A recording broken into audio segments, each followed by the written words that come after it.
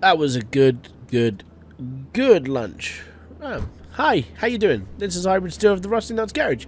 Thank you very much for joining me in today's video. So, at the end of the last video, we'd taken on a Chevy because we went on a little bit of a scoot around the junkyard and we found a car in the auction.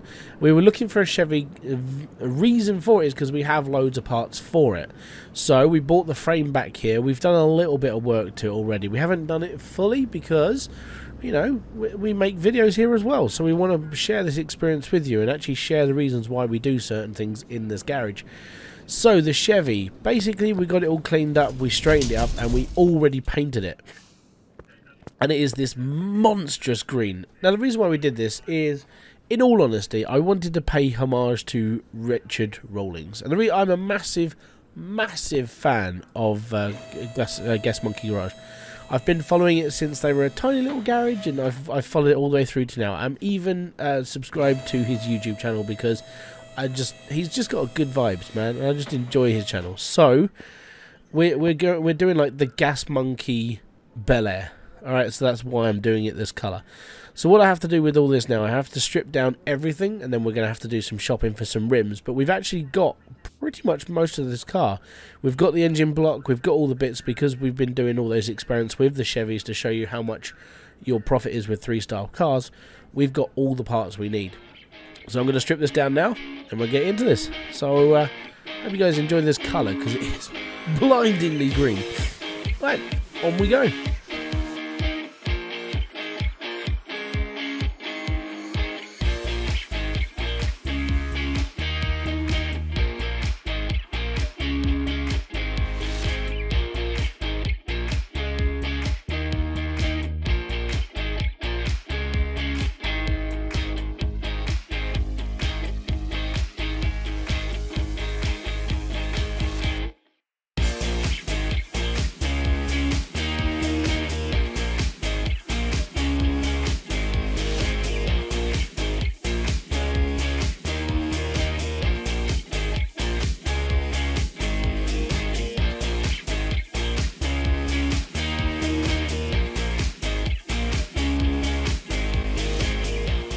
Right, so next part is taking the gearbox off. Reason why? Well, you know, it's the gearbox. We need to take this off so we can take the block out so we can change it for the block we already have built. We pre-built quite a lot of this stuff, and the reason why is because we were doing so many different things with this version of the car. And the reason why we did it is to basically go through the pros and cons of basically fully modifying a car, or, you know, not fully modifying a car. So this is why we're doing this. We're building this one in, you know, because we've got the parts for it. That's pretty much it.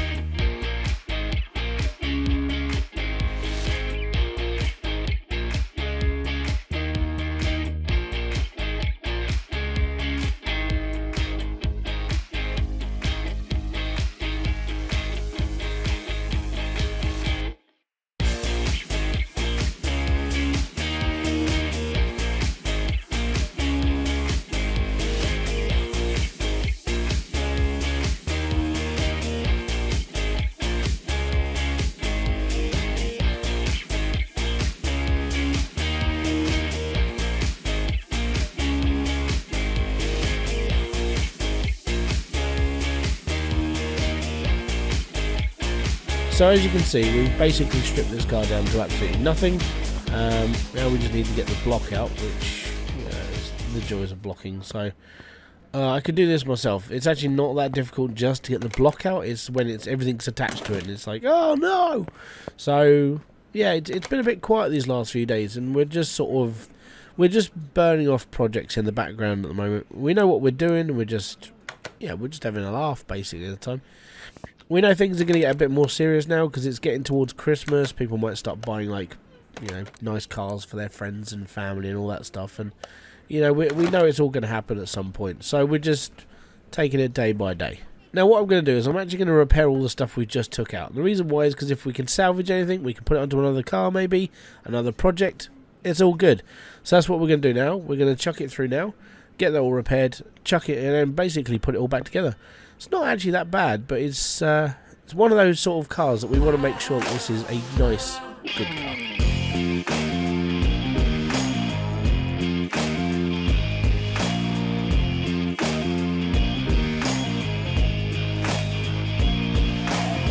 Okay, so welcome back.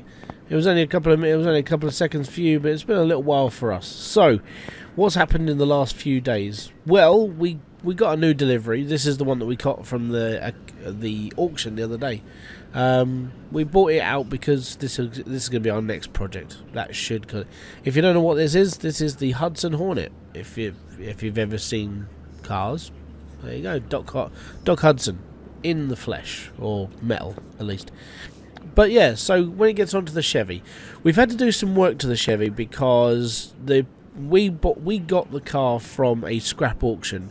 All we knew that it was a Chevy Bel Air. It's had some work done to it, but we weren't sure like what. So when we stripped it all back, we found that the axle joints were different and a few bits and pieces. So we've had to do a bit of restoring, basically because all the parts we've got are for the old 1957 Chevy Bel Air. Whoever restored it put a 2000 version rear axle. They changed some parts, and some of the mounts in the engine weren't going to line up with the V8 that we already have. So for the last week we've been messing around, just like tinkering, making sure that everything's sort of like lined up and ready to go. We've had to do a full sort of like structural change in the back of the car because of the axle. Apart from that, the car's looking really good now. It's obviously we haven't really messed with the bodywork apart from restoring things, but apart from that, it's looking all good. As you can see, it's looking shiny. We managed to put the V8 in with a little bit of fit. We put a couple of bits of sheet metal in, just made up some more mounts for it, and it went in really well. And as you can see, I mean, it sort of stands out, and it's really cool. So the job we got to do now is we've basically got to put everything back on. So we're going to start with all the undercarriage, obviously, like the axles and bits and pieces. And then we're going to shop for a new set of wheels. The reason why is because, well, going to be honest, this car I think deserves it. You know, we're going to try and make this as good as we can. So yeah, let's get into it now then.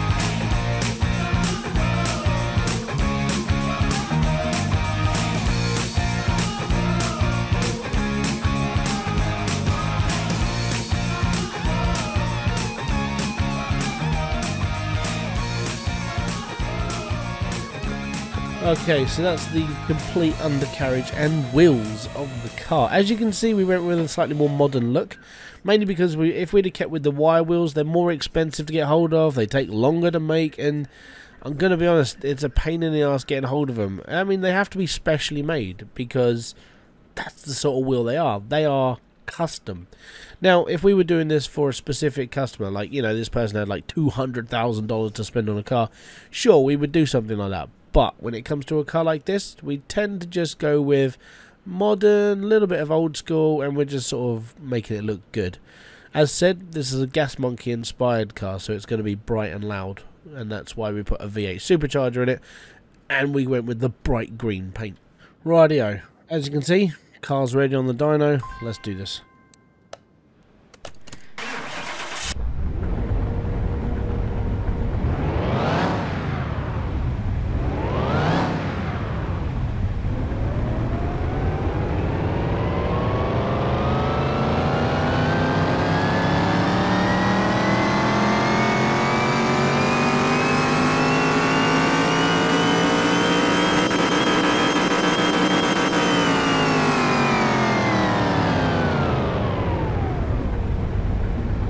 That was a good test. So we increased the power by a little bit, which isn't too bad. It just means it's got a bit more grunt than all the others. So let's go and take this down the airstrip, because at the end of the day, it sort of needs it needs a push. We need to put it somewhere.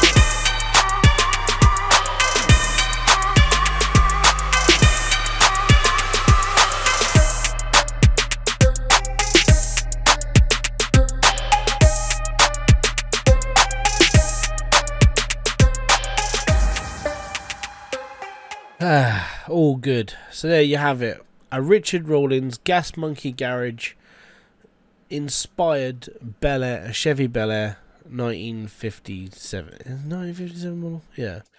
A 57 Bel Air. At the end of the day, it looks cool. I like it, and I wish I could keep it. But, you know, we're always looking at like saving some money. We're looking at spending some money. We're looking at doing bits and pieces. And this was just one of those spare cars. So what we're actually going to do is we're actually going to send this to auction. So at the end of the week, thankfully it's Monday, that means we've still got a good couple of days. We'll clean it up, make sure it's all good and solid, make sure everything's just fully connected, and this will go to auction at the end of the week, which is nice. Now, what are we going to do with this? So if you remember Cars, the film, if not, here's an image. So Doc Hudson was this really nice deep blue colour. And I'm gonna, you know, we're not gonna do like the whole, you know, massive flappy eyes all over the window screen and everything else like that. But I think if we restore this to like a nice blue colour, nice bit of trim to it, and keep that going, I think this car will be something a little bit special. You know, it'll go to either the collection or it'll go to me. I'm probably gonna have to like sell it off to somebody who would really look after it. But at the end of the day, at least we've actually done one, and it's you know, I mean, it is a pure classic. So if you do like the fact that we're actually going to be doing a Hudson Hornet, you know, join us in another video. It'd be most appreciated to have you here. And this goes to sale. So say goodbye to the Chevy Bel Air. We'll be back here with another video, live stream, or whatever else we do over here. Hopefully you'll kick both one of those. And if you do, hit that join, like, subscribe, notifications button below for all other updates. Until then, thank you very much for kicking by. This has been Hybridsteel of the Rusty Nails Garage. Peace out, have fun, enjoy everything you guys do. Kaboom! Fist bump to you.